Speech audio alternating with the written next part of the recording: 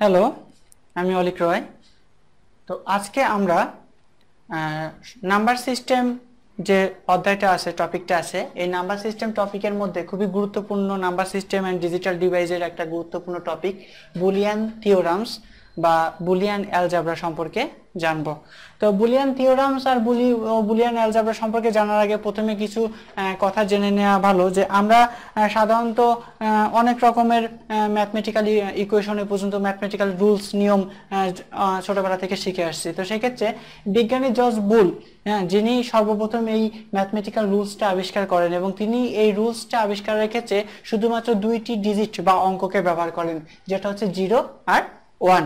এই 0 আর 1 এর সমন্বয়ে তিনি কিছু ম্যাথমেটিক্যাল থিওরাম এবং কিছু বেসিক ম্যাথমেটিক্যাল থিওরাম, যেটাকে বেসিক থিওরাম বলে, সেই সাথে সাথে কিছু এই বেসিক থিওরামগুলোকে নিয়ে আরো কিছু থিওরামও তৈরি করেন এবং সেই থিওরামগুলো নিয়ে কিন্তু আজকে ডিজিটাল ডিভাইসের যত ডিজিটাল ডিভাইস, এই যে ইলেকট্রনিক্সের জগতে এখানে যত যন্ত্রাংশ আছে সবগুলো কিন্তু এই নিয়মের পরিপ্রেক্ষিতেই চলছে। তো সেক্ষেত্রে জর্জ বুল প্রথমেই যে দুইটা থিওরি নিয়ম দেখান, সেই দুইটা নিয়মের মধ্যে প্রথমে একটা নিয়ম হচ্ছে বুলিয়ান যোগ, অর্থাৎ বুলিয়ান যোগ এটা একটা যোগের নিয়ম, আর একটা হচ্ছে বুলিয়ান গুণ।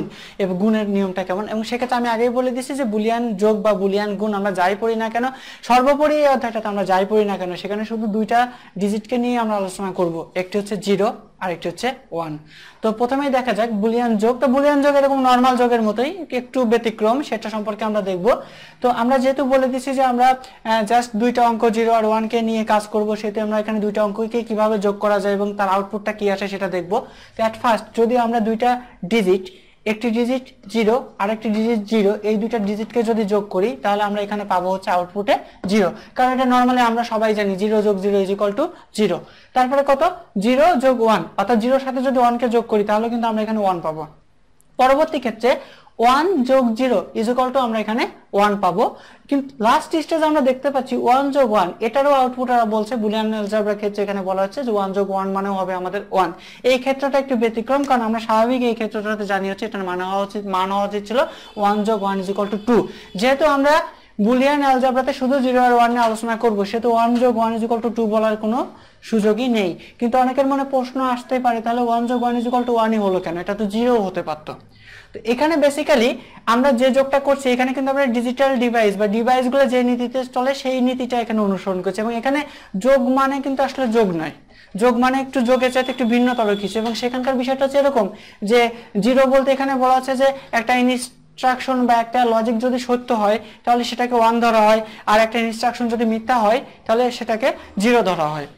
সেক্ষেত্রে এখানে বুলিয়ান অ্যালজেব্রার ক্ষেত্রে এটাই বোঝানো হচ্ছে যে যদি আপনি কোনো একটা ডিভাইসের মধ্যে দুইটা ইনস্ট্রাকশনে আপনি ফলস দেন, অর্থাৎ 0 দেন, তাহলে সেটা আউটপুট 0 আসবে। আর ন্যূনতম একটা ইনস্ট্রাকশন যদি আপনার সত্য হয়, যেমন 0 যোগ 1, এখানে একটা ইনস্ট্রাকশন সত্য, 1 যোগ 0 এখানেও একটা ইনস্ট্রাকশন সত্য, আর সেক্ষেত্রে যদি দুইটা ইনস্ট্রাকশনই সত্য হয় তাহলে পরে আমাদের কোনো কথা নেই, সেক্ষেত্রে আমাদের আউটপুটটা সত্যই আসবে, অর্থাৎ 1 1 1ই আসবে। যদি আপনারা এই বিষয়টাকে এভাবে বুঝতে না পারেন তাহলে একটু স্বাভাবিক খুবই সিম্পল একটা গল্পের মাধ্যমে এটাকে মনে রাখতে পারেন। সেটা হচ্ছে এই যে যদি আপনার বাসা বাড়ির রিমোট নষ্ট হয়ে যায়, রিমোটের ক্ষেত্রে রিমোট নষ্ট বলতে আমি বোঝাচ্ছি যদি দুইটা ব্যাটারি ড্যামেজ হয়ে যায়, সেক্ষেত্রে রিমোট কিন্তু কোনো সিগন্যাল টেলিভিশনে দেবে না। সেক্ষেত্রে যখন আপনার দুইটা ব্যাটারি ড্যামেজ, তখন আপনার রিমোট কোনো সিগন্যাল দিচ্ছে না, মানে সিগন্যালটা আসছে 0। এখন যদি আপনি একটা ভালো ব্যাটারি আর একটা খারাপ ব্যাটারি, ড্যামেজ ব্যাটারিকে লাগান, সেক্ষেত্রে রিমোট কিন্তু কাজ আপনার ঠিকই করবে, অর্থাৎ সিগন্যাল আসবে 1। যদি আপনি এই দুইটা ব্যাটারিকে এক্সচেঞ্জ করেন, অর্থাৎ 1 0 জায়গায় 1 আর 1 এর জায়গায় 0 বসান, সেক্ষেত্রেও কিন্তু আপনার রিমোট সিগন্যাল ঠিকই দেবে, দ্যাটস মিন 1। আর যদি আপনার টাকা পয়সা অনেক বেশি থাকে, আপনি দুইটা ব্যাটারি অবশ্যই ভালো কিনতে পারেন, আর সেক্ষেত্রেও কিন্তু আপনার সিগন্যাল 1ই দেবে। বিষয়টাকে একটু এইভাবে চিন্তা করলে পরে বুলিয়ান যোগটা আমাদের জন্য বোঝা সহজ হবে। তো আমরা আশা করি বুলিয়ান যোগটা কিভাবে করতে হয় বা বুলিয়ান যোগের নিয়মটা কি সে সম্পর্কে জানলাম। এরপরে আমরা দেখব বুলিয়ান গুণ সম্পর্কে। তো বুলিয়ান গুণের ক্ষেত্রে এটা বুলিয়ান গুণ স্বাভাবিক গুণের মতো। এখানকার বিষয়টা হচ্ছে এরকম যে যদি কোনো ডিভাইসে আপনি দুইটা ইনস্ট্রাকশন দেন এবং সেই দুইটা ইনস্ট্রাকশনের দুইটাই যদি মিথ্যা হয় অথবা যে কোনো একটা যদি মিথ্যা হয়, তাহলে পরে আউটপুটটা মিথ্যা দেবে। আর আউটপুটটা সত্য বা 1 হবে তখনই যখন দুইটা ইনস্ট্রাকশনই আপনার ট্রু হবে বা সত্য হবে। সেক্ষেত্রে দেখেন 0 যোগ 0.0 is equal to 0, 0.1 is equal to 0, 1.0 is equal to 0 R 1.1 is equal to 1। তো এই যে বুলিয়ান যোগ আর বুলিয়ান গুণ, এই ফর্মুলাটা যদি আপনার মাথায় থাকে তাহলে আপনি খুব সহজেই বুলিয়ান বেসিক থিওরামগুলো সম্পর্কে কিভাবে এগুলো হচ্ছে সেগুলো সম্পর্কে খুব ভালোভাবে আইডিয়া করতে পারবেন। তো আমরা এখানে আরেকটা বিষয় সম্পর্কে একটু আলোচনা করব, সেটা হচ্ছে বুলিয়ান পূরক। তো বুলিয়ান পূরক বা বুলিয়ান কমপ্লিমেন্ট বলতে আসলে বোঝাচ্ছে এরকম যে যদি কোনো একটা ডিভাইসে ইনপুট আপনি সত্য দেন তাহলে আউটপুট পাবেন মিথ্যা, আর যদি ইনপুট আপনি মিথ্যা দেন তাহলে আউটপুট পাবেন সত্য। দেখেন এখানে আমি যদি এর বুলিয়ান পূরক হচ্ছে এ পূরক, এই যে একটা বার চিহ্ন, সেক্ষেত্রে যদি আমি ইনস্ট্রাকশনটাকে মিথ্যা দিই তাহলে পরে আমি আউটপুট পাবো সত্য, আর যদি ইনস্ট্রাকশনটাকে আমি মিথ্যা দিই সত্য দিই তাহলে আউটপুট পাবো মিথ্যা। সেক্ষেত্রেও যদি অনেকের মনে এরকম প্রশ্ন আসে এটা কেন হচ্ছে, সেক্ষেত্রে আমি বলে দিছি যে এই যে বুলিয়ান থিওরামস, এখানে কিন্তু আমরা জাস্ট দুইটা ডিজিটকে নিয়ে আলোচনা করছি, একটি 0 আর একটি হচ্ছে 1। তাহলে আমি যদি আমরা যে সেট অঙ্ক করেছি সেট অঙ্কের নিয়মের ক্ষেত্রে যদি বলতে পারি যে এখানে যেহেতু আমাদের দুইটা অঙ্কই আছে 0 আর 1, সুতরাং এখানে আমাদের সার্বিক সেট ইউ এর মান হচ্ছে 0 1। সেক্ষেত্রে এর ভ্যালু যখন 0 হবে তখন এ পূরক বের করার নিয়ম আমরা সেট অঙ্কে শিখেছি যে এ পূরক ইজ ইকুয়াল টু সার্বিক সেট বিয়োগ আমি যে সেটটাকে দিয়েছি সেই সেটটা, অর্থাৎ ইউ মাইনাস এ। সার্বিক সেটের ভ্যালু কত 0 1, আর আমাদের এর ভ্যালু এখন এই মুহূর্তে কত 0।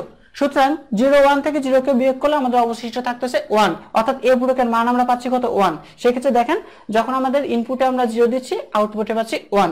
একইভাবে যদি এর মান আমাদের 1 হতো তাহলে এ পূরকের মান হতো কি ইউ মাইনাস এ, তার মানে 0 1 থেকে 1টাকে বিয়োগ করলে আমরা কিন্তু আউটপুট পাচ্ছি 0, অর্থাৎ 1 দিলে আমরা পাচ্ছি 0। তো আশা করি বুলিয়ান যোগ, বুলিয়ান গুণ এবং বুলিয়ান পূরক এই তিনটা সম্পর্কে আপনাদের একটা ভালো ধারণা হয়েছে। তো এই তিনটা যদি আপনারা খুব ভালোভাবে বুঝতে পারেন তাহলে আমরা বুলিয়ান থিওরামের মধ্যে কিছু বেসিক থিওরামস আছে, 10টা বেসিক থিওরামস মতো আছে, এই 10টা বেসিক থিওরামস কিভাবে গঠিত হচ্ছে সেটা জানবে, এবং পরবর্তীতে এই বেসিক থিওরামস গুলো যদি আমরা কিভাবে গঠিত হয় জানি তো সেক্ষেত্রে লজিক ফাংশন সরলীকরণ এবং লজিক ফাংশন থেকে সার্কিটটা ড্র করা আমাদের জন্য অনেক সহজ হয়ে যাবে। তো প্রথমে যে প্রথম থিওরামটা আছে সেটাকে বলা হচ্ছে a যোগ 0 ইজ ইকুয়াল টু a। এখন প্রশ্ন হচ্ছে a যোগ 0 ইজ ইকুয়াল টু a হচ্ছে কেন। এখানে আগেই বলে রাখা ভালো যে এর মানটা a বলতে এখানে বোঝাচ্ছে এর মানটা হতে পারে এটা হতে পারে 0 অথবা এটা হতে পারে 1, যে কোনো একটা হতে পারে। তো সেক্ষেত্রে যদি এটা 0 অথবা এটা যদি 1 হয় তাহলে দেখেন এর মান এই মুহূর্তে যদি 0 দেন তাহলে পরে আপনি 0 যোগ 0 ইজ ইকুয়াল টু পাচ্ছেন কত 0, অর্থাৎ এর মান যা পাচ্ছেন আউটপুটেও কিন্তু আপনি তাই পাচ্ছেন। একইভাবে যদি আপনি এর মান এখানে 1 বসান তাহলে 1 যোগ 0 ইজ ইকুয়াল টু আপনি 1 পাচ্ছেন, অর্থাৎ এর মান যেটা দিচ্ছেন 1 আউটপুটে 1ই পাচ্ছেন। সুতরাং আপনি যে কোনো একটা অজানা ভেরিয়েবল এর সাথে যদি 0 কে যোগ করেন তাহলে আপনি কিন্তু আলটিমেটলি আউটপুটটা এই পাবেন, অর্থাৎ ওই ভেরিয়েবলের মান যেটা থাকবে আউটপুট আপনার সেটাই থাকবে। পরবর্তী থিওরামটার ক্ষেত্রে আমরা দেখতে পাচ্ছি যে a যোগ 1 ইজ ইকুয়াল টু 1। সেক্ষেত্রে দেখেন যদি আমার এর মানটা 0 হতো তাহলে 0 যোগ 1 ইজ ইকুয়াল টু কিন্তু 1ই হচ্ছে, অথবা এর মানটা যদি আমাদের 1 হতো তাহলে 1 যোগ 1 সেটা মানেও কিন্তু 1 হচ্ছে, কারণ আমরা শিখে এসেছি 1 যোগ 1 মানে 1। অর্থাৎ আপনি এই 1 এর সাথে a কে যোগ করেন, এর ভ্যালু 0 হোক অথবা 1 হোক, যেটাই হোক না কেন সেক্ষেত্রে আমাদের আউটপুট কিন্তু 1ই আসতেছে। সুতরাং আমরা বলতে পারি a যোগ 1 ইজ ইকুয়াল টু 1। পরবর্তী ক্ষেত্রে পরবর্তী যে থিওরিটা আছে সেক্ষেত্রে আমরা দেখতে পাচ্ছি a যোগ a is equal to a। এইখানকার বিষয়টাকে একটু এইভাবে চিন্তা করেন যে নরমালি আমরা যদি 1 যোগ 1 ইজ ইকুয়াল টু 1 হয় তাহলে এটা কিন্তু হওয়া উচিত ছিল a যোগ a is equal to 2a, a যোগ a ইজ ইকুয়াল টু হওয়া উচিত ছিল 2a, কিন্তু আমরা তো 2a বসাতে পারবো না কারণ আমরা এখানে 1 যোগ 1 ইজ ইকুয়াল টু 1 বসিয়েছি।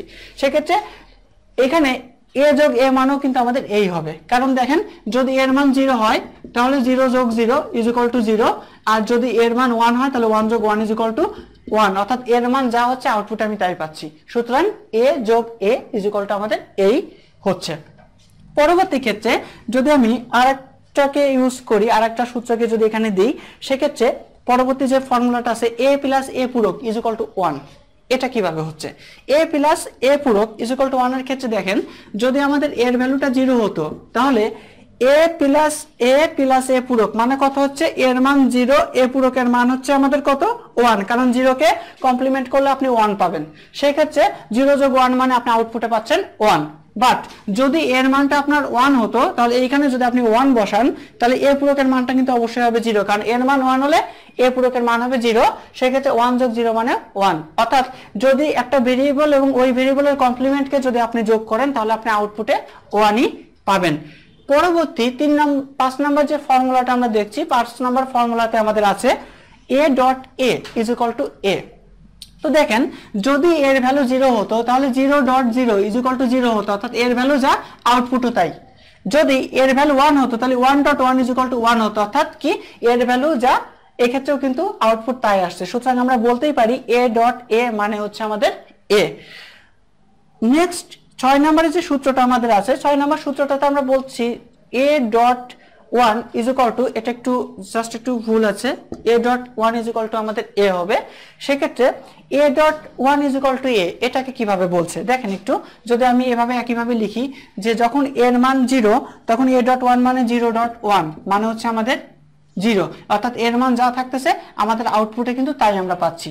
বাট যখন এর মান 1 তখন 1.1 মানে হচ্ছে আমাদের 1, অর্থাৎ আউটপুটে যদি এ থাকে এর মান 1 হয় তাহলে আমরা কিন্তু ইনপুটে যদি এর মান 1 হয় আউটপুটে কিন্তু আমরা এর মানটাকে 1ই পাচ্ছি। সেক্ষেত্রে a ডট 1 মানে হচ্ছে আমাদের a। নেক্সট আমাদের পরবর্তী যে সূত্রটা আছে a ডট a পূরক, 7 নম্বর যে সূত্রটা a ডট a পূরক মানে আমাদের বলা হচ্ছে 0। এটা কিভাবে হচ্ছে একটু আমরা দেখি। তো নরমালি a ডট a পূরক, তার মানে এর মান যদি 0 হয় তাহলে 0, a পূরকের মান এর মান যদি 0 হয় তাহলে a পূরকের মান অবশ্যই হবে 1, তাহলে 0.1 মানে অবশ্যই হচ্ছে 0। আর যদি এর মানটা আমাদের 1 হয় তাহলে a পূরকের মানটা হচ্ছে 0, তাহলে 1.0 মানে হচ্ছে 0। এবং দেখেন আমরা সবগুলো কিন্তু এই বুলিয়ান গুণ বা বুলিয়ান যোগে এই সূত্রগুলো ইউজ করছি। সেক্ষেত্রে আমাদের a আর a পূরক অর্থাৎ কোনো ভেরিয়েবল এবং ওই ভেরিয়েবলের কমপ্লিমেন্টকে যদি আমরা গুণ করি তাহলে আমরা আউটপুট কিন্তু 0 ছাড়া কিছুই পাচ্ছি না। সেই জন্য এখানে বলা হচ্ছে a ডট a পূরক মানে হচ্ছে 0। 8 নম্বরে আমাদের যে ফর্মুলাটা আছে এখানে আমরা একই ফর্মুলা ডবল করে ফেলেছি, সো এটা নিয়ে আলোচনা করার কিছু নাই, একই জিনিস a প্লাস a পূরক is equal to 1, a plus a পূরক ইজ ইকুয়াল টু 1। সো আমরা পরবর্তীতে 9 নম্বরটাকে নিয়ে আলোচনা করব। 9 নম্বর ফর্মুলাতে আমাদের আছে a, এখানে দেখতে পাচ্ছি 9 নম্বর ফর্মুলা যেটা আছে সেটা হচ্ছে a ডাবল পূরক ইজ ইকুয়াল টু a। এটা কিভাবে হচ্ছে তো ঠিক আছে দেখা যাক।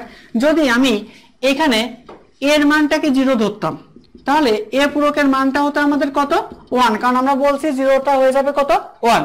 পরবর্তীতে এই a পূরককে যদি আমরা আবার পুনরায় পূরক করি, ডবল পূরক করি, তাহলে এই 1টা আবার পূরক হয়ে যাচ্ছে কত 0।